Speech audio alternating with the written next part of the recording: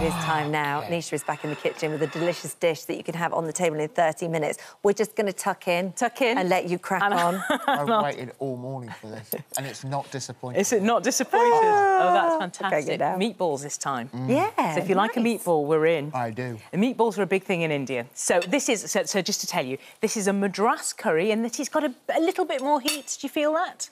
A little Never bit. hot. A little bit. It's more massively flavoursome than hot. Yeah, that's no, a beautiful way I of think it's putting like heaven. Yeah. Oh, really? Yeah. Because I don't do chili, really, but this is just a bit more warm. So that's what the sort of defining features of a Madras are. You want that deep, rich colour. It's so good.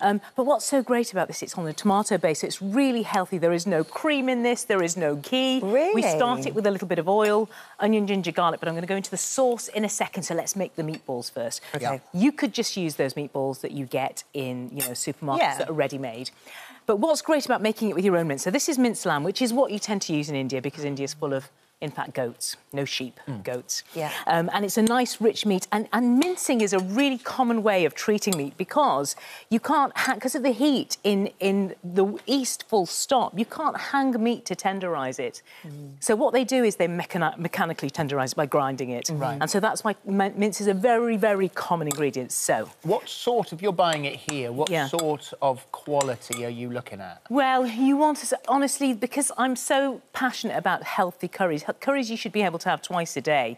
You know, a billion people do, honestly. Yeah. You should be able to have it for breakfast, Phil, and not feel it. So just get a low-fat quantity, you know, a low-fat kind of meat. Pork is great as well. I usually like to make these with pork because it's just such an amenable meat and it takes the spices so well. OK. So into this, we add... anything that you've got, I always say this, sort of those brown powdered spices that you have, what you want is you don't want to bite into the meatball and just think you're in a Scandinavian cafe somewhere. You want it to take you east even in the meatball itself. Right. Yeah. So I'm going cumin powder because cumin powder is brilliant at, taking the kind of, it sounds ridiculous, but that kind of meaty taste away from meat. Oh, right. I know that just sounds dreadful, but you don't want it to just be lammy. You want it to be... Have something in there. Perfumed, exactly. Coriander powder, that's a beautiful herby kind of perfumed aromat. So we add those in. Now, the really great thing about these meatballs, I'm just keeping an eye on those onions, is that you can hide in here all kinds of veg. So you could put chopped spinach in there, you could put parsley... At this stage, at this stage. I put coriander stalks, parsley stalks, coriander stalks, thyme, whatever you have. Get them into the meatballs, anything that gives those meatballs a bit of extra flavour. So you mix that all in. A little bit of salt, ideally, so let me just put a bit in. And we then form our meatballs. So what I'm very passionate about, I think people are afraid of cooking with meatballs because you think they're going to fall apart, don't you? You think, do I need to fry them beforehand? Do I need to steam them? All of that. They are the most... They're the easiest, kindest kind of ingredient in the kitchen. They seem to go a long way.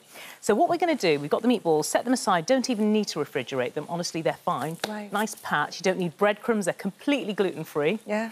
Into the pan we go. Our foundations for a nice, rich curry, onion, ginger, garlic. Yeah.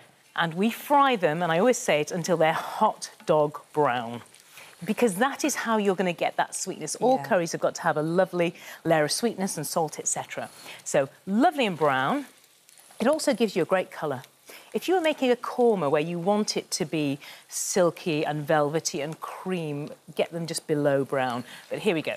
So, onion, ginger and garlic. Now we're going to form the basis of this. I'm using red peppers. I thought I could taste that in there. Yeah. So, you don't have to. And this is... No, I like it, but... I have to say, in India, very rarely would we cook with red peppers. You'd have it in a jalfrezi. But I'm putting them in here because I just think these curries are brilliant ways of getting loads of veg. You know, you've got your 5 a day in one dish, and it's so inoffensive and it's so stealthy. So red peppers are a great way because they bring a bit more sweetness, but they also bring that lovely kind of tannin bitterness as well, which is another thing you want in a Madras. You want a little bit of acidity. So you could add a bit of vinegar or tamarind, but I think red peppers gives us that in a really simple way. OK, so we've got our red peppers. We want them to just begin to soften, and then we go in with our spicing. And this is where I'm really passionate, because it's very simple. First of all, I'm going to add some of this. This is fenugreek, dried fenugreek leaf. I think I've cooked for you with this before. Yeah, you have. You only need about a teaspoon. I haven't got that one. I need to get that one. Smell that. It's interesting. So it's... I bought it because of you. Did you? My entire cupboard Wow. is because of you, pretty much. Does your house smell because of me? Really? It smells beautiful. Do you know what's crazy about that, though, Phil? So you smell it and it smells like hay. Yes, it does. Doesn't it? It just smells floral. It smells gentle. It smells of just, you know, straw or hay. You cook it and it's kind of radioactive. It suddenly emits these enormous curry house flavours. That smell that you can smell is because of this fenugreek leaf. It is absolutely the most alchemical ingredient that you could find. Wow. And most of, and I always say this about fenugreek, most of it is on your nose. Most of what it does is to your nose, but that's like coffee or anything, isn't it? A lot of it is through the nose. So fenugreek goes in, and you've got that lovely, punchy kind of base. Then we go in simply our two real backbones of any curry. So that's turmeric, which gives you the earthiness, the mother of all curry, chili powder, which is the father of all curry, and we go a little bit heavier with that, and garam masala. That's it, 3 spices. Get yourself a big bag of garam masala. And in this is things like anise, cloves, you know, cinnamon, cardamom, all of that. And we stir that in. So we've got our spice base then, and then you can begin to smell that already.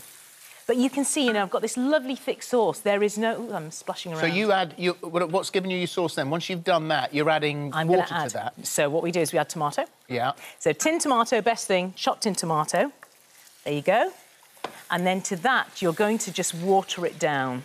And then we need to season it. So we're going to add a bit of salt. And always think, whenever you're cooking with tomatoes, you think about adding a bit of sugar, just to bring the natural sweetness out. But can you see how already I'm in the realms of those beautiful brown curries? And it's taken me minutes, hasn't it? Again, lifetime. So a bit of salt, a bit of sugar to taste. But please don't forget either of those. They are important. Do you cook the meatballs in it now? Do you put them in and then... Yeah, so now what we do, we end up with this. After about 10 minutes, you end up with this.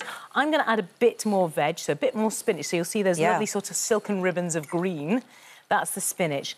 Then we take the meatballs that we have and we simply drop them in. But you need to make sure that it is bubbling. And how long will they take to cook through? Well, honestly, you're talking about sort of 10 minutes. Not honestly, it's incredible. And if you put a lid on, so let's just drop them in, cover them with the sauce, lid on, it's 10, so amazing, 15 minutes, and you end up with this. They are. There you go. So Thank beautiful. you. It's a delicious pleasure. as always.